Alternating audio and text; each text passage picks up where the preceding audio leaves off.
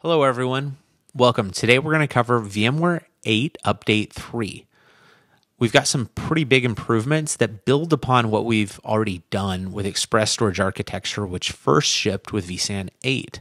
This has been one of the most dramatic improvements in the product since the original launch back in 2014.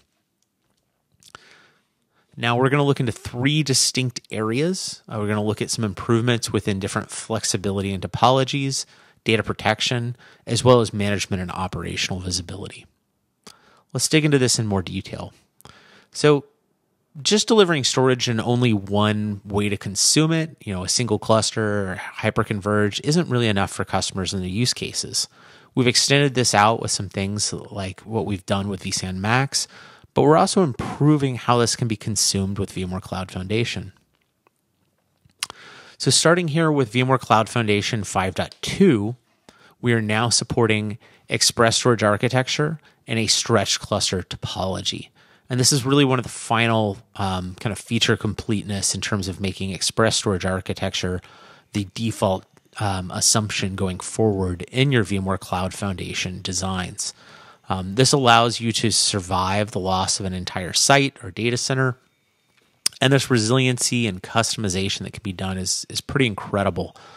VMware Cloud Foundation workloads can be stored with much higher levels of resilience, and they can consume a lot less capacity than the previous original storage architecture while reducing the data sent across the intersite link.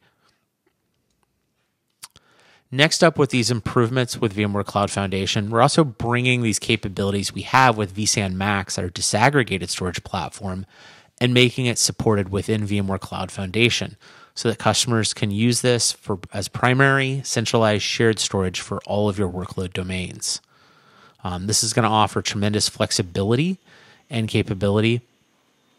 And for customers who are already looking at VMware Cloud Foundation, they're going to find that the licensing consolidation capabilities of being able to pool a distinct storage cluster is really going to help drive down cost of ownership in their environment. Next up in terms of improvements are improvements in scalability. So with vSAN file services, previously we had a limit of 100 shares per cluster. We've driven this up to 250 shares per cluster. This enhancement is specifically targeted at customers using NFS exports for different use cases. A major use case of this are these read-write persistent volumes that are commonly used for Kubernetes and DevOps workflows and things like that. And this will help with scalability quite a bit. This has been out since vSAN 7, the file services, and we've got a lot of different use cases ranging from home shares and things like that to Linux clients. But we're looking to improve the scalability and capabilities of this. Next up is data protection. This is something that we've been looking at for quite a while, and we needed really to have a good foundation to build upon with this. And one of those foundations that was critical for these new capabilities is the Express Storage Architecture. This improves the performance of snapshots and lets us enhance data mobility in a number of ways. So looking at this, we've had these new snapshots that were available if you manually took a snapshot or they were called by a third-party product. But we're now putting in the UI itself, having this ESA snapshotting engine that's there to help protect data. This allows VMware Cloud Foundation administrators to easily protect and recover VMs against accidents, such as an accidental data deletion, as well as malicious actions, such as ransomware attacks. We offer this capability through effortless configuration of protection groups that can be automated on setup. It allows you to define what VMs should be protected, how frequent, and for how long. Snapshots can be made immutable for further protection for unique needs as basic ransomware protection. And this also integrates with our VMware Live Cyber Recovery for more comprehensive cloud-based ransomware detection. This new era of protection and portability of snapshots should help usher in new opportunities for improved security and efficiency within your data center itself. Looking through the workflows for this, you can drive these capabilities from your existing management plane together. So we're able to create these immutability modes and these protection groups, We're able to use these snapshots not only for data protection, but also for link clones and other operations. And from an observability and management basis, we want to make sure that you can easily, at a quick glance, understand what's protected, what its current state is, and how much capacity it's using.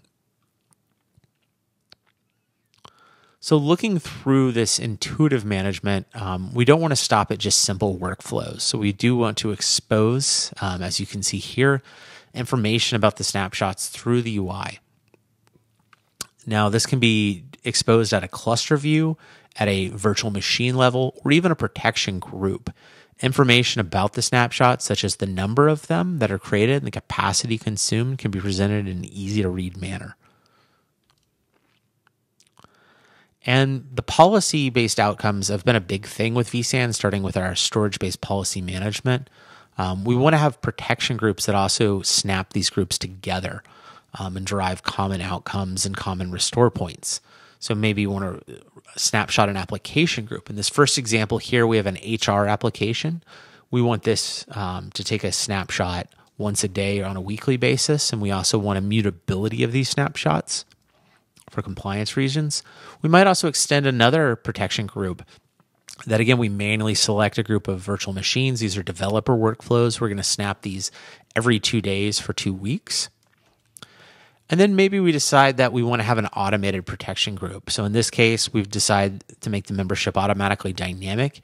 Any virtual machine that has SQL in the name, I'm using a wildcard here, a star, we'll have 2 schedules actually here. We'll have an initial protection basis where we keep every 6 hours for 3 days, and then we'll have a more relaxed schedule that chains off of that every 1 day for 4 weeks. A virtual machine can participate in up to 3 protection groups, and protection groups can have up to 10 unique schedules. There is a fair amount of scalability into this. Virtual machines can have up to 200 snapshots each. Now, how can vSAN data protection be used? One of the best examples of a comprehensive ransomware protection for this is in conjunction with our VMware Live Recovery product, or more specifically, the VMware Live Cyber Recovery. For environments using VMware Live Cyber Recovery, its connector will automatically detect when clusters use vSAN data protection. They'll be able to capture point-in-time snapshots for the purpose of cloud-based protection against ransomware. VCLR also provides all the ingredients and tools necessary for not only protect the data on-site, but also off-site, and bring them up in an isolated recovery environment so that the VMs can be analyzed and sanitized prior to restoring back on premises. Now, vSAN data protection can be used also to augment existing data backup solutions for quick restores of virtual machines. The existing VDP APIs will continue to work in conjunction with this, and one or more VMs can easily be reverted back to a desired point in time using our snapshot management.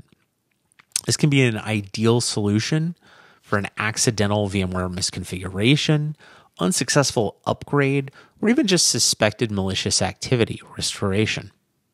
In this example, I've got my database virtual machine that I'm restoring back from a deletion activity.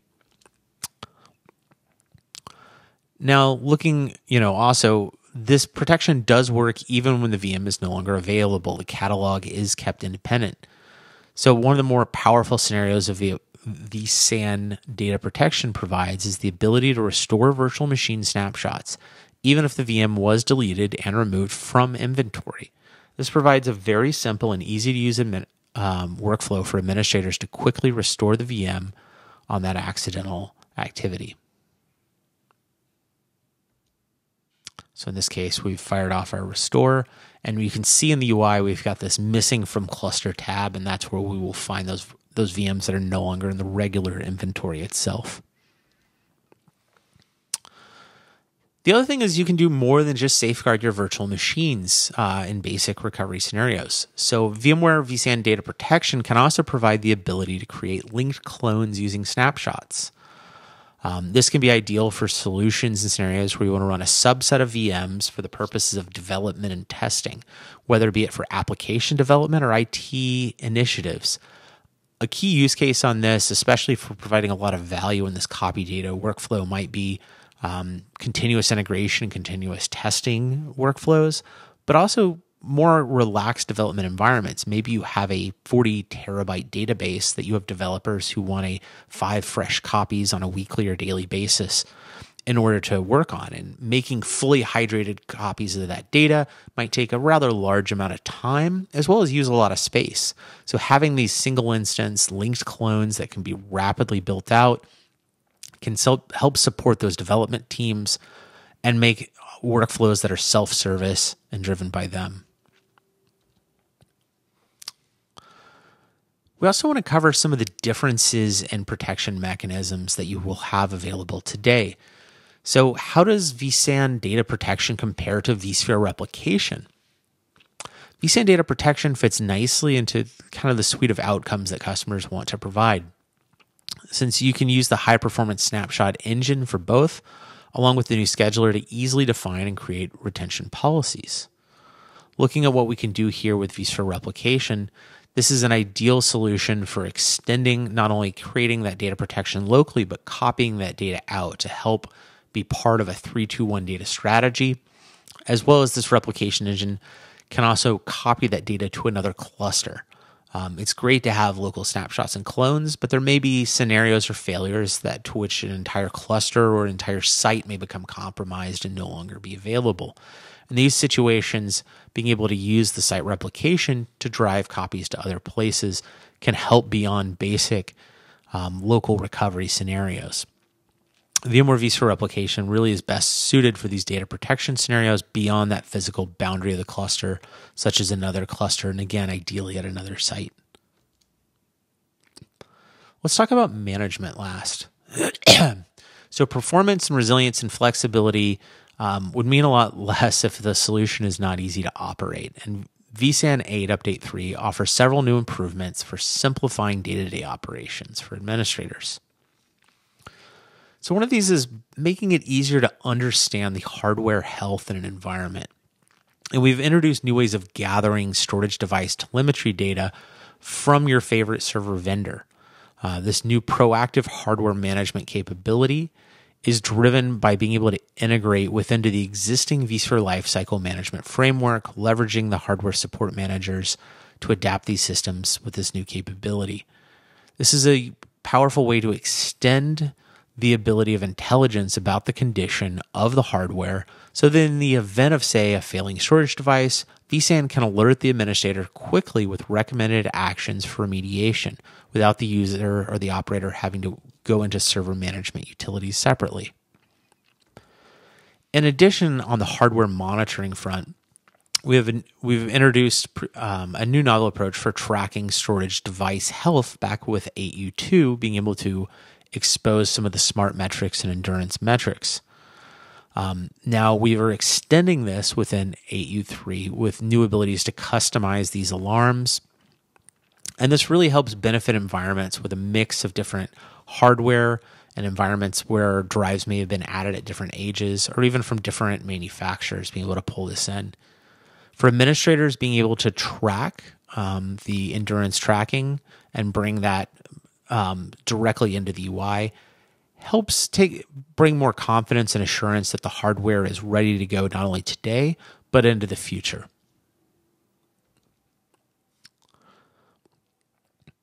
Performance is something that is incredible in terms of the improvements that have been delivered with vSAN 8 and Express Storage Architecture. And a distributed storage system allows you to aggregate a lot of different devices and a lot of different hosts in a performance workflow and manner. Now, part of these capabilities are pretty important is being able to understand where performance bottlenecks do occur. Now, vSAN VM Trip Analyzer, which first shipped with vSAN 7 Update 3, has been a very popular tool. It allows you to interrogate a virtual machine and understand the entire I/O path and how latency is being injected or where bottlenecks are coming from. We've improved this capability in vSAN 8 Update 3 with the ability now to run these performance analytics on multiple virtual machines at the same time. This is ideal for applications that comprise multiple virtual machines, such as maybe a SQL Server farm or a multi-tiered app stack. Users can select up to 8 virtual machines at a time and quickly run through the analysis of each VM selected. The capabilities of IO Trip Analyzer is a direct result performance and efficiency and gives great visibility and intelligence to your workloads. Using RDMA on a distributed storage system like vSAN can provide even better performance for guest virtual machine workflows, as well as reduce the strain on host resources. vSAN Update 3 for 8 improves tracking and monitoring of RDMA networks for optimal performance. Our health findings now do real-time health checks against the hardware compatibility list to make sure you're using certified network interfaces for RDMA, as well as that the NIC driver and firmware is vSAN certified. If anything does not pass, it will be presented to the vSAN cluster health scoring dashboard and will give you priority to ensure that this is addressed quickly. This improvement will aid any new and existing vSAN clusters using vSAN over RDMA. We're also enhancing the visibility of vSAN Max clusters through the interface within VMware Cloud Foundation operations. So with VCF 5.2, vSAN Max clusters are now treated as a first-class citizen in VCF operations, where you can easily track resource utilization, health, and health status of these clusters. Much like aggregated vSAN HCI clusters, users will be able to track and forecast storage capacity needs for their environments powered by vSAN Max. One of the strengths of VCF operations is the holistic view of your entire data center and all of the storage and clusters in the environment. With this latest release, you'll be able to easily see the relationship from the vSAN Max cluster and the vSphere clusters to which it provides storage resources. So with just a few words to sum up the capabilities introduced in vSAN 8 Update 3, through these enhancements with disaggregation, we can separate or disaggregate compute resources in all new ways. Some of the core platform enhancements drive even better performance for workloads on the Express Storage architecture, and it does so without adding any complexity. And lastly, we've simplified operations in a way that allows environments of all sizes to benefit. This has been a presentation of what's new with vSAN 8 Update 3. Thank you.